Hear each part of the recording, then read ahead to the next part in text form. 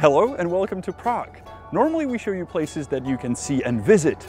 This time we will only show you places that you can see, but from a different perspective, because you can't really get what we got right now. Because today we're going canoeing in Prague. Because believe it or not, my friend has a canoe and he lets me use it. Wanna go? Let's do it, man.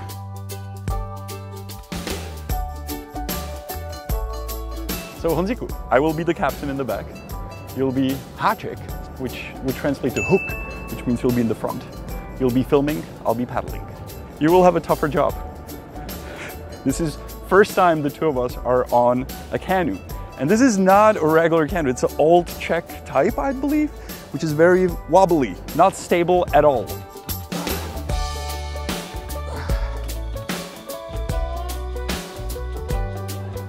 Oh, I forgot Honzi. Hey, wanna pick up? Your Uber has arrived. I love this, man.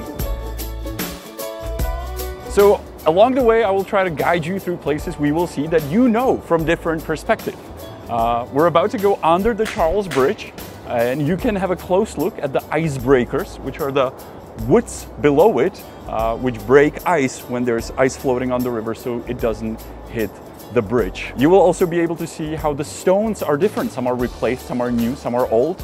And hopefully we don't run into one of these big cruise ships that are going around the river. So let's go under the Charles Bridge. Honziku, have you ever been under the Charles Bridge? There you go, it'll be your first time.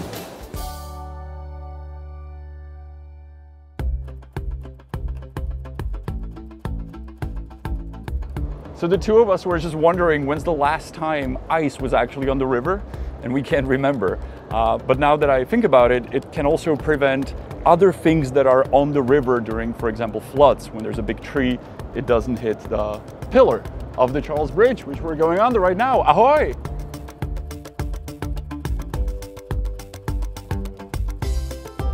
So a bridge you've all walked on, we've walked on thousands of times, but this is like my fourth time under it. There behind me you can see the St. John of Nepomuk from below, and also our famous Honest Lamp from an angle you've never seen it before. Next stop, the Prague-Venice, Čertovka. If you're wondering why is the picture so shaky and why it's moving, it's because we're on a river. And if you're afraid that we're gonna flip around, turn over, we're also afraid. That's something we have in common.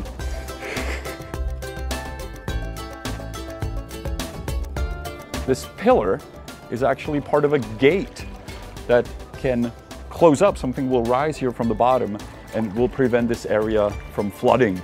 And what you're about to see is one of the most beautiful parts where you can go on the river in Prague.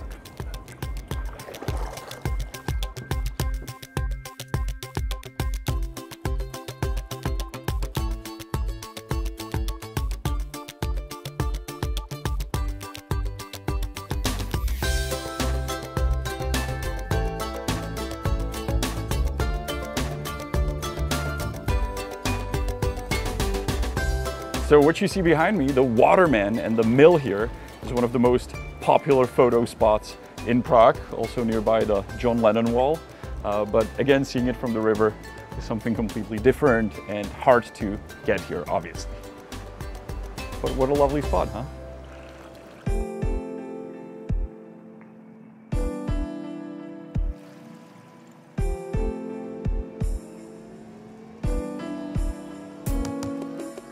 So these big boats that you can see around, there's very few of them now, normally there's way more, are the ones that you can get your ticket on and you can ride along the river.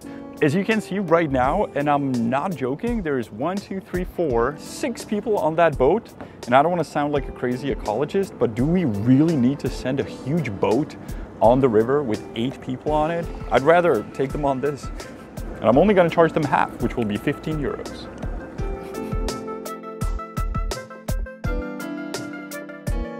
Watching this, you may be wondering, is it legal to take your canoe and just ride along the river in one of the biggest cities in Europe? I have no idea.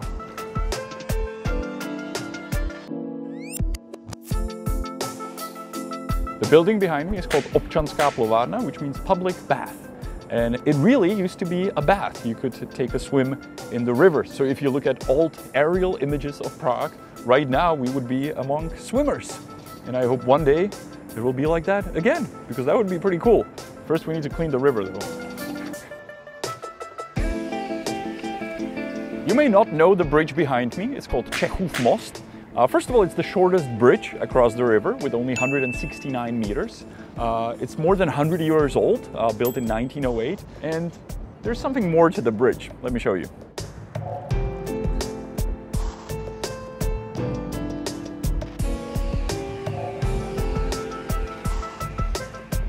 So I think the coolest thing about this bridge is that inside the pillars there are these little tunnels. And the bridge is absolutely beautiful from the bottom.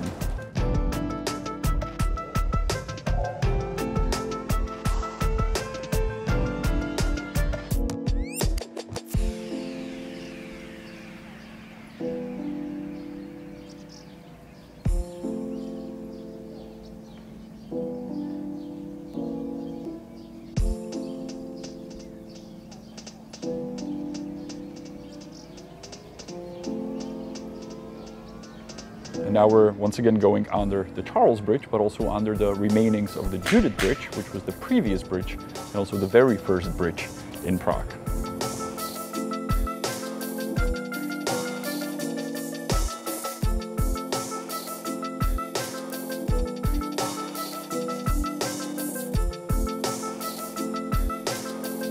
Unfortunately, you cannot rent this canoe. It's my friend's canoe.